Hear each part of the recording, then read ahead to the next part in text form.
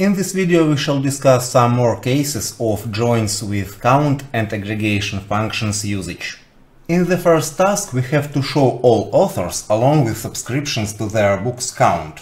It is we have to show the list of authors and information about how many books of each author were taken by subscribers.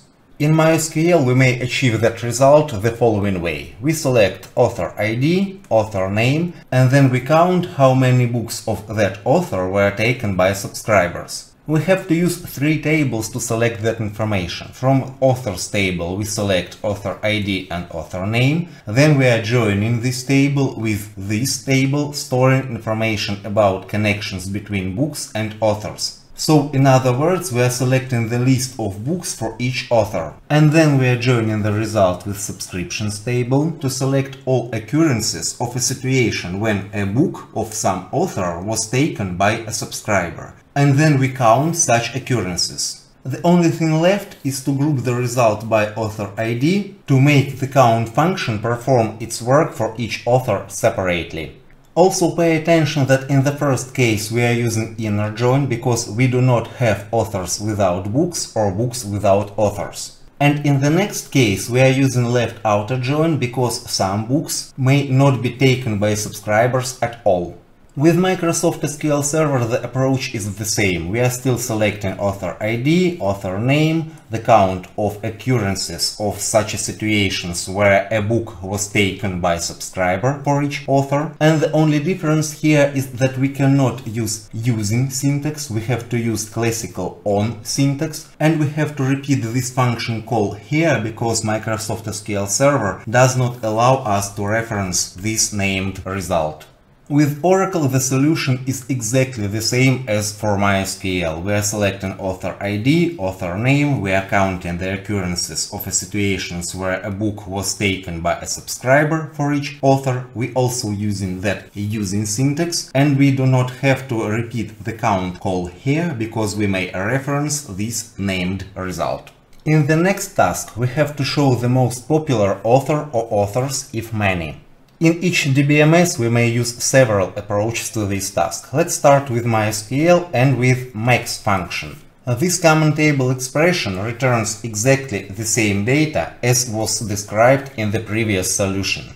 Then we only have to find out the maximum value for books count for each author and select only those authors whose books count is equal to that maximum value. The next approach is to use rank function. This is a slightly modified query from the first solution. We've only added this block here, and this block returns us this column. It's like in sports, where we have the first place, the second place, the third place, and so on. And we only select those authors standing on the first place. With Microsoft SQL Server we may also use max function. We may calculate how many books were taken by subscribers for each author, then we have to select the maximum value from that information, and then finally we have to select only authors having books taken equal to that maximum value. The second approach for Microsoft SQL Server is once again exactly the same as for MySQL. We are using rank function here. For each author we are calculating how many books of that author were taken by subscribers, and we are also calculating the rank, once again like in sports, who is on the first place, on the second, on the third, and so on. And finally we are selecting only those authors standing on the first place. But Microsoft SQL Server provides us with another approach. It's top with ties. How does it work? We are still calculating the same data, the same information about how many books of each author were taken by subscribers. Then we are ordering this data set in descending direction, here is the result, and then we are telling the DBMS to select only one first record but with ties. That means that DBMS will not only select the first record, but it will analyze this value and also select all other records having the same value in this field. The Oracle approach is exactly the same as MySQL approach. We may use max function, First we calculate how many books of each author were taken by subscribers, then we are selecting the max value from here, and finally we are selecting authors having as much books as that maximum value. Or we may use the rank function to place each author on the first, the second, the third, and so on place, and finally to select only those authors standing on the first place. And finally, which variant is faster? You may see that max approach is the slowest one for all three DBMSs. Some alternatives give us almost the same performance, but in some cases we achieve significant changes. And yet remember that this is not some kind of mathematical rule or something like that. This is only for that particular case. And in some other particular cases you may see a different picture here.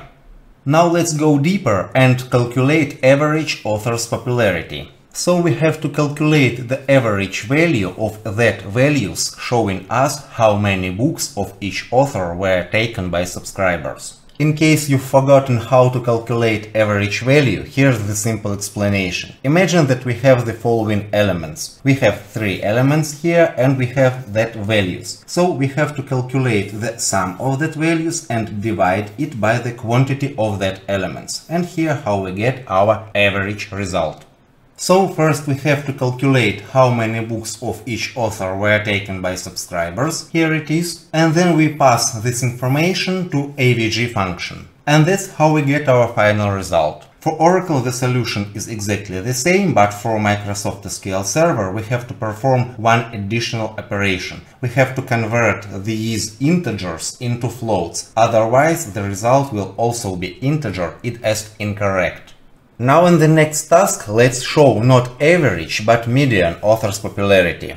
This is the expected result, and this is the reminder on how to calculate median value. We may have two cases here. In the first case, we have odd elements quantity, so here we have three elements. So we just order them in ascending mode, then we are selecting the central element, and that's the result, so here it is. In the second case, when we have even elements count, we also have to order them ascending, then we have to select two central elements and calculate the average value of them. So here are our two elements, then we are dividing the sum of them by 2, and that's the final result. The difficulty here is that not all DBMSs support inbuilt functions for median calculation. MySQL does not for now. But still we may produce information about how many books of each author were taken by subscribers. Then we may number rows of that dataset. Here is the rows numbering. Then with some arithmetic tricks we have to find out the central row or the central rows. And we pass that value or values into AVG books. So when we have only one value, as in this case, that's the result. But if we have two values here, the AVG function will produce the average result of that two values, and thus it will give us the final expected result. With Microsoft SQL Server the solution is simpler. We only have to produce the initial dataset containing information about how many books of each author were taken by subscribers. Then we have to use such function telling it to calculate the median value. And we have to use distinct keyword, otherwise this function will produce us as many rows as the initial dataset has. But we only need one row. And that's why we use this distinct keyword. And the solution for Oracle is the simplest one. Once again, we produce that information about how many books of each author were taken by subscribers, then we are getting the data set, passing it to median function, and that function produces our final expected result. And in the final task in this video, we have to show if there is such an error as subscribers have taken more copies of a book than there was in the library. We have to return 1 if error exists, 0 if doesn't. This is a typical common approach to checking if our database contains an error or not. We may see that our database does not contain that error, and now we shall see SQL queries to get that value. We've already discussed this approach in one of our previous videos in this course. First we have to calculate how many books were taken by subscribers for each book, Then we have to calculate for each book how many copies is left in the library. Then we have to select only negative values. And we use that limit syntax here because we do not have to select all data. We only have to find out if such records exist or not. And once we have all this information, we may pass it to exist function, and this function will return us 1 if a single record exists here and 0 if no records exist here. With Microsoft SQL Server we are following the same approach. We are calculating for each book how many copies of that book were taken by subscribers. Then we are calculating how many books are left in the library for each book. Then we are selecting only negative values. Then we are keeping only one record here because we do not need any more than one, only 1 or 0. And then we use case expression to transform the result from exist function into 1 or 0 because Microsoft SQL Server does not perform that conversion automatically as MySQL does. And with Oracle the approach is the same. We are calculating for each book how many copies of that book were taken by subscribers, then we are calculating how many copies of that book is left in the library, then we are selecting negative values only, then we are leaving one record only, and then we are passing that information into exist function and transforming its result into 1 or 0, because Oracle follows Microsoft SQL idea and does not perform automatic conversion of this result into 1 or 0. And that's all. That's how we get our final result.